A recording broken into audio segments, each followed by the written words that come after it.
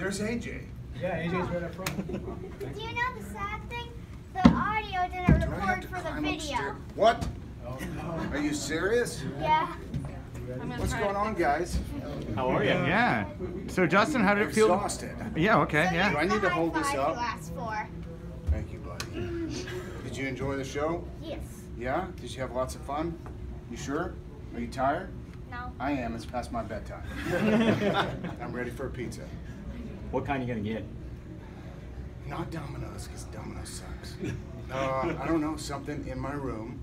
I'm going to set the pizza on my belly and enjoy it with my wife. With pineapple on top of it? Absolutely not. No pineapple on pizza, guys. Come on, you know that. Pineapple's good on pizza. Yeah. Okay. Maybe for you. The Young Bucks called you and Cody one of the best tag teams they've ever faced. Where are you going here in AEW next? Do you want to continue to tag, or you have other expectations for yourself as a singles competitor? I've always been a singles player, but I'm also good at in-tag teams. And to go out there tonight with my brother, you know, the brotherhood back together again was a special moment. Much like Double or Nothing was a special moment, the most special moment for me. Tonight was, you know, it was hot. I'm 50. I went out there, and I think I put on a good show. Were you not entertained? I was very entertained. Okay, good, good. I don't know. We're going to see where it goes here in a couple weeks. Maybe have some talks, maybe do some thinking. I want to get into acting a little bit, but I found a new passion, you know. I found a new passion, and that's AEW. And it's a lot of fun because you walk around here and you see all these guys in the back who are different than the ones that I'm used to. And everybody is, yes, hey, hey, hey, you know, happy, hungry, passionate about, you know, AEW succeeding, because they are. Every match, we just step it up, step it up, step it up. And it is, we are actually changing the business. And it's a revolution, and it's exciting to be a part of this, and it shows on all of their faces, and they are excited. And when you get excited, you go out and you perform the best you can, right? Mm-hmm. Yes, sir. What Get do your you cue cards think out. There was you the go. biggest surprise in the entire show? Probably Chris Jericho. That surprised me. I didn't even know he was here today. And then he had a mask on or something, and I saw it. I said, what is that? Who is that? Yeah, that was surprising. What about you? I don't know everything. Everything? It was a good show, wasn't it? Yep. It was a long show, but it was a very good show, and I know it was very hot out there. I thought I was going to die in this suit. It's soft and wet. I'm sore. Gross. But I had fun, so, you know, that's it. Dustin, I think you opened a lot of people's eyes at Double or Nothing and made them realize the kind of wrestler that you can be. What was the biggest personal change for you after that match? When I was at the other company, I felt like I lost my passion a little bit, you know, because you're sitting in the back and you have so much to offer the business because you've been in it all your life and that's what you do good. And that they wouldn't give me the opportunity to go out there and shine. So it's very frustrating, right? So I get out of Papillon, I like to say. I get out of prison and I'm free and I can do what I want to do. And that call, you know, from Cody happened, put it together, Double or Nothing. I trained my butt off for that match. I mean, this was the most important thing that I would ever do in my 31 years in the business. And it was. And from the start to the finish, that match was, to me, perfection. I mean, we could actually do no wrong. They were there with everything. The story we told in 2 promos leading up to that match is so old school. It takes you back to 1986 or between 86 and 90, 91. And it's so, that's me. That's me. I love to tell stories. I love to entertain that way. I like to let the people see that I'm actually almost dying out there, but then you see the babyface makes that comeback, you know, and it's like, oh God, here we go, and I get you invested, and that's what I do good, and I love that psychology. From that match, it was like, at the end of that, man, I was on cloud 9 for at least 3 weeks. I mean, I felt good. I felt good, and rightfully so, I think, because I did good at 50 years old, and Cody's much younger, but he gave me that opportunity. Tony Khan gave me that opportunity, and I came in and I nailed it, and it was was fun, and I'm glad to go out there again today in the 100-degree humidity and go out there and sweat like crazy and do it again, but with my brother this time. It was very, very special for me.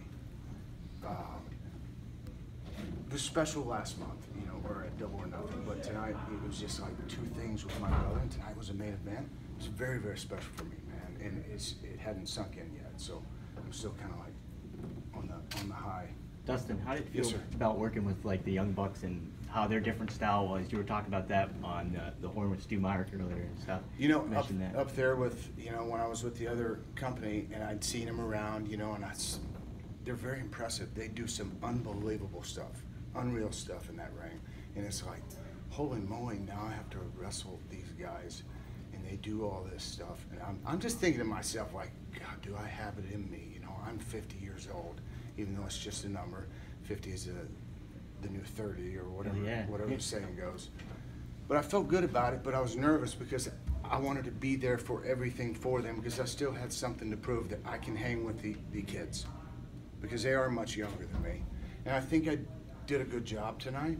They seemed to be pretty pleased. Tony's pleased, everybody was pleased. I hope the fans were pleased. I mean, that's all I can ask for.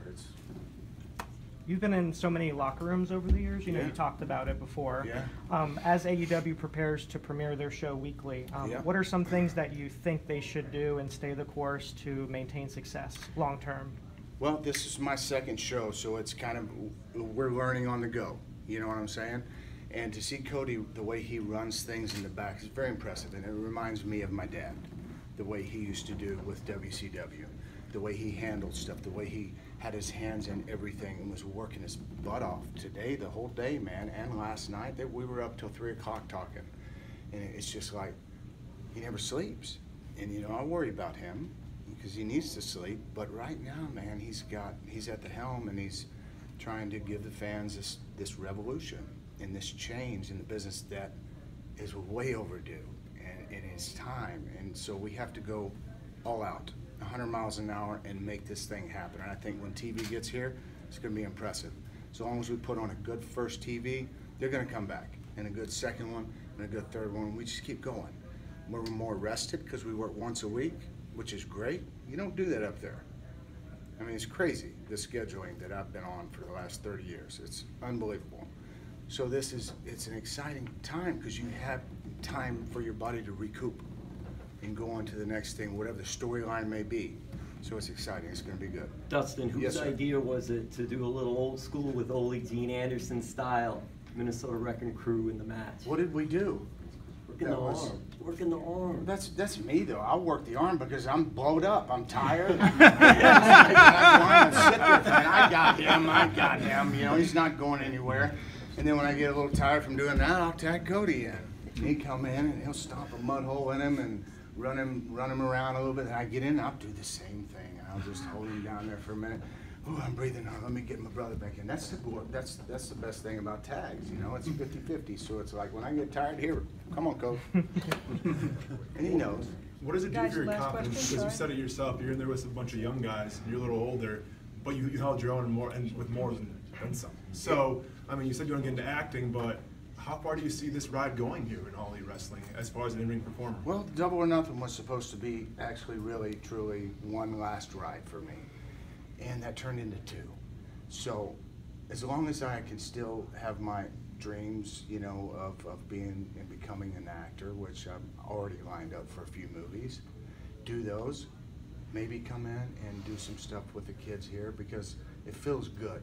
I have been rejuvenated and it's, I mean, geez, it's like I could go another year or 2 years, you know? I don't know what I'm gonna do yet though, so I have a lot to think about. There's some stuff that's been offered, so let me think about it, you know? I'll let the world know, but I'm having fun and I'm enjoying the ride right now. One more? Last one, guys. Sonny Kiss has said you were a big influence on him. He finally made his debut tonight. What do you think of Sonny and how the fans are taking to him? You know, I like Sonny, and I think I can show him a lot of stuff because of the stuff I used to do. Exactly. And I went up to him, and he came in our room, and he was just nervous, you know. And I put my arm around him. I said, Sonny, just relax. You know, you're nervous, and when you're nervous, that means you care. When you stop being nervous, It's like you will not care anymore. You are nervous, so you're going to go out there and you're going to do fine. And you just got to pep talk them a little bit up, you know, and get them calmed down and start going through your things slowly. And he'll get it, you know, in time, just as we all do. It takes time to build a character. It doesn't happen overnight. And he'll find his thing, his way, and he'll skyrocket, because I see some good things with him. Thank you, guys. Thank you. Thanks, Dustin. Thank you guys very much. AJ, it was a pleasure. Please tell me that you were telling a story about that camera, the audio. I haven't hooked it up to a computer yet, but I can't hear it on here. So. Do you want to do another one? I will do whatever you want. Okay? If it doesn't work on the computer, will you be in or Chicago? something? I will not be in Chicago as of right now, because the show is already booked and I have another Dragon Con or something I got to do.